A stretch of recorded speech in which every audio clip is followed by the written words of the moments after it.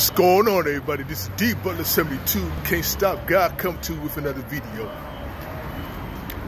More of these wimpy, sugary men has come out of the closet.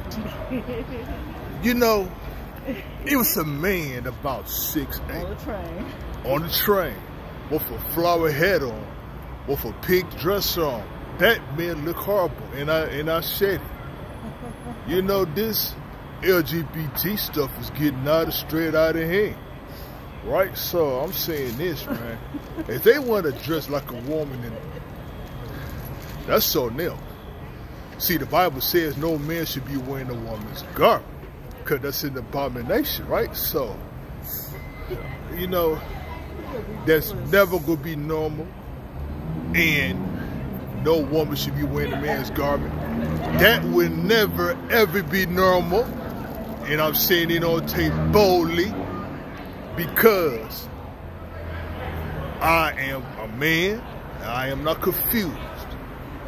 And I ain't trying to make fun of him or none of that, though, but it's like this, man. Enough is enough.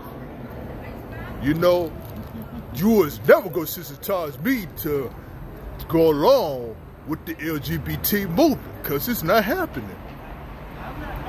Because I ain't having it, just to let you know. I'm not going along with the LGBT movement. I'm not their friend. They need to repent or end up in hell. Now, if they want out, then that's different. We can help them try to get out. But that's not normal for a man to wear a dress. Period.